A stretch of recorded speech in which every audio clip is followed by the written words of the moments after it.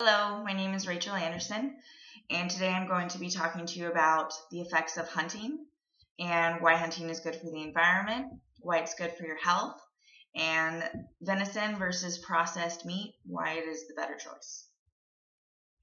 First off, let's talk about the effects it has on our environment and why that is good.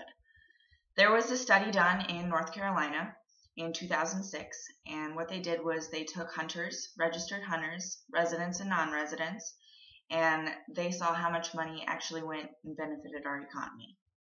And so the money that everybody spent on taxes and fees and licensing, it totaled $1.6 billion, which is huge, and that's awesome because what they actually do with this money is they build conservations and forest preserves, and they help protect animals that are endangered. Another good effect it has on our environment is overpopulation. There are a lot of overpopulated areas that have deer. Deer are overpopulated, I guess I could say.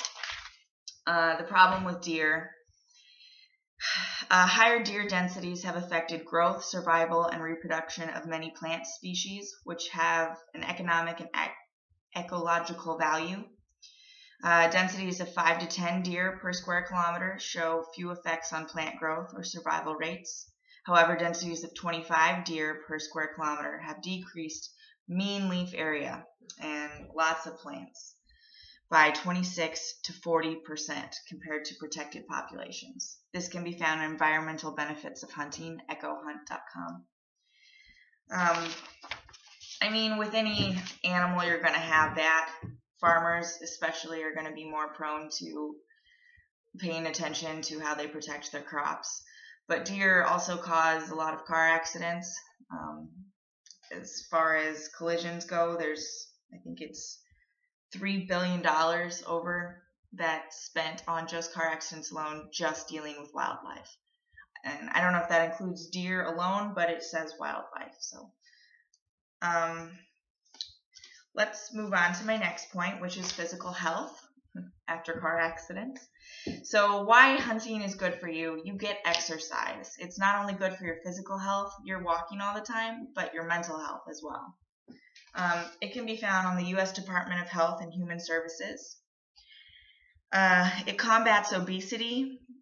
Spending time outside hunting benefits overall wellness and academic achievement. It improves coordination, concentration, motor development, and mental acuity and mood.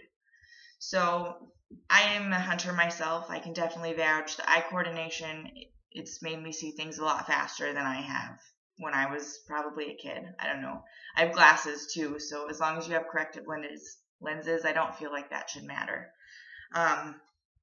Coordination, yes. You pay more attention to things. You are quiet. You watch where you walk. Mood, it's just great to get outside and get away. Definitely, it's the serenity value that comes with hunting. You're just alone and it feels great. And you're in the sunshine. It's beautiful. Let's talk about wild game versus processed meat. So this is one of my favorite topics because I am very much pro venison. I think it's great for you as a person. I have a chart here. I don't know why my printer stopped working, so I apologize. I don't know if you can see here. What it does is it compares the 3 ounces of meat. It shows the most common ones. Deer's number 1, beef, pork, chicken, and chicken breast. Chicken breast, of course, it's always supposed to be the best for you. But as you can see from the graph here, or chart here, venison is the ultimate choice every time. It has way better nutritional value. I wish it would have printed off because it showed the other factors listed over here. So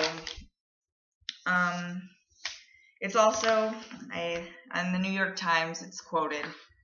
This is really disturbing to me, but about 5% of the world's population we process, that is grow and kill, nearly 10 billion animals a year, which is more than 15% of the world's total.